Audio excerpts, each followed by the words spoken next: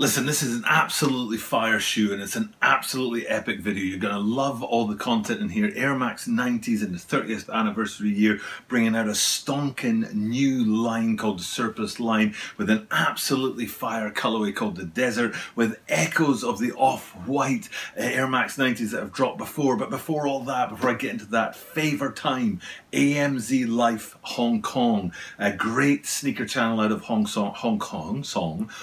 Kong that got shut down, and they're having to start from scratch. I'm not kidding. This channel was reasonably big. I mean, we're not talking crazy Seth Fowler big here, but they were reasonably big, bigger than my channel, way up, you know, past a couple of thousand, maybe 3,000 subscribers. But their channel got shut down, and we're pretty sure it wasn't anything to do with, you know, sneaker content. We think maybe the situation in Hong Kong had a part to play in that. So what we want to do is we want to help these guys build back up and build their channel back up, which is AMZ Life HK Hong Kong. Check it out. There'll be a link up somewhere.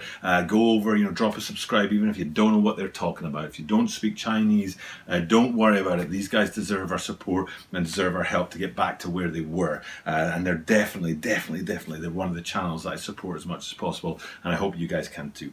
That being said, into this shoe today. Like I said, you know, I get little 30 seconds to help my friends over at AMZ, but I want you to stick around for this shoe because it's absolutely fire. It's a beautiful shoe. Now, the Air Max 90 line, celebrating its 30th year, have brought out a bunch of different sort of, I'm going to go with silhouettes because they are different from the standard kind of materials or the standard structure of the shoes. Now, this one in particular takes that to an even higher level because they've added certain things to the shoe that just aren't there on other Air Max 90s.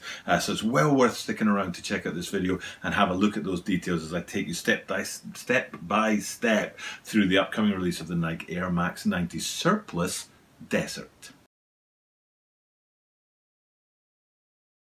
This is the Tokyo Bada 23 Sneaker Channel. Tokyo Bada 23 Sneaker Channel desu. Mainichi upside no de, mainichi minchi kudasai. And every single day from Tokyo, Japan, I bring you content about upcoming sneaker releases, sneaker news, and sneaker reviews. And unfortunately, I don't have a drop date for you on this one. Now, I don't know when you're watching this video.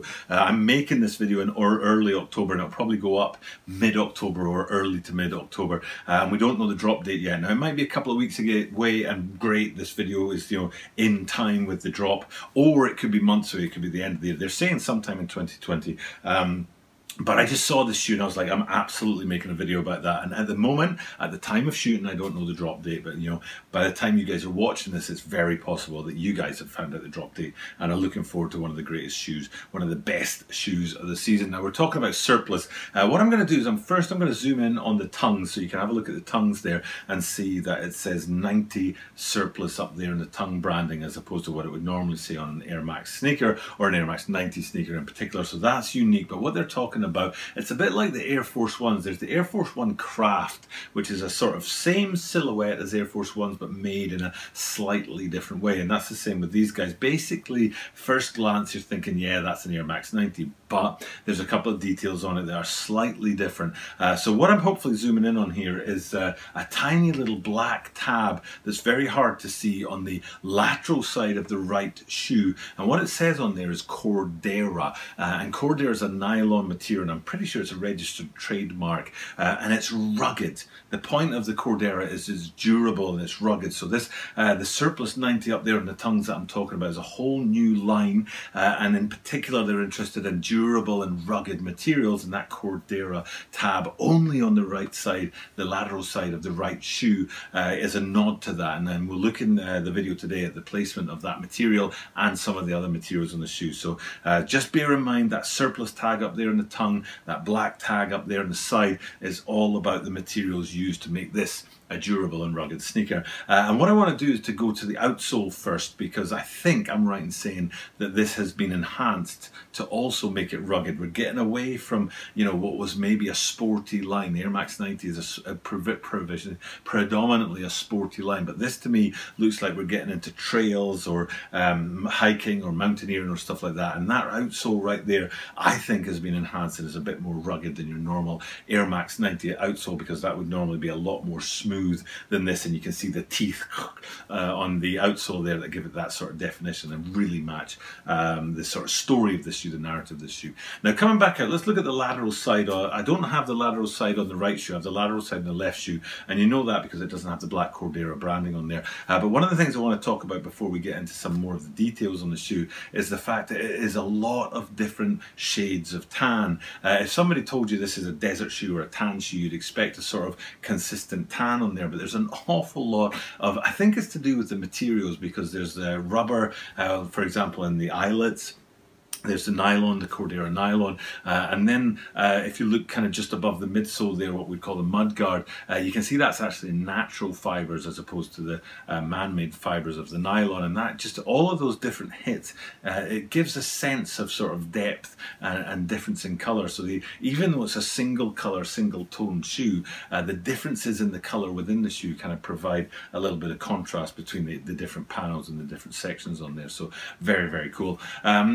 If we zoom in, let's zoom in on, I'm going to zoom in around about the swoosh, because that'll take in the swoosh, it'll take in the little Air Max window below the swoosh, it'll take in the air unit below that as well, and then also that midfoot sort of mud guard element on there. And hopefully what you're seeing is you can see the tightness of the nylon, which is much, much more durable than a regular nylon or a regular mesh, and that comes from that Cordera branding. But you've also got the swoosh on the side, and then you can really see those natural materials of the mudguard on there, and then the little window says Air Max, and then down into the midsole with it's also the brown midsole and the brown air unit towards the heel of the shoe.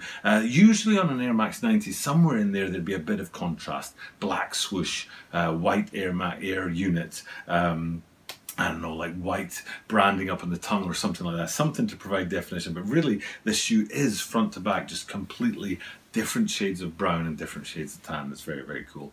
Now there are two particular things I want to look at that are unique to this shoe. One of them is a sort of almost like a branding hit, and that's on the toe box. So let's have a look at the toe boxes here, and you can see looking down from above there's a sort of orange hazard warning kind of feel to it, except when you come around to the medial side there's a little bump on there, and I think I'm right in saying there's a swoosh on that bump. I would have preferred that to be the other way around, so that the line was on the medial and then that sort of bump was on the lateral side, but it's a small detail, but it does add that little bit of contrast and a little bit of colour that's missing from the rest of the shoe, and I think it's very, very cool. I like it very much. And then going up from that to the top of the lacing system, I did say that the branding on there with the 90 surplus is a unique way to brand the tongues on these guys. If you look from the lateral side, another unique element in addition to this shoe is pull tabs on the tongue and pull tabs on the heel, which you usually don't see on Air Max 90s, and a unique addition, but they do not detract from the shoe at all. They still hold it together. I'm not sure what the purpose is. I'm wondering if there's something to do with like mountaineering, or you wear like 4 pairs of socks when you're hiking, so it's harder to get shoes on and off or something like that. But there must be a reason why they decided to put pull tabs front and aft on this one. And speaking of aft, we might as well go around to the back of the shoe and look at the final thing, which is the Nike branding on the back, Nike swoosh Air on that standard Air Max 90 branding panel on the back. And again, this is a great place to look to see the different shades of brown that help this shoe be a bit more than just a single tan sneaker. So like I said at the start, you know, there's echoes of that off-white desert sneaker. I think it's called Desert Ore now that I think about it, and it does have that feel about it, and that little bit of hit of orange on the toe box as well, I think will get people thinking about that. I think that's all deliberate. And as far as the first shoe in the Nike Air Max 90 surplus line goes, I am absolutely yes on these guys. I think they are very, very cool, and I'm pretty sure they're going to fly off the shelves whenever they come into stock, which we don't know yet, but maybe when you're watching this you already do. Okay, time for me to sign off, guys, and thank you for checking out the content. It is Sunday afternoon, and I said I was doing 2 videos today.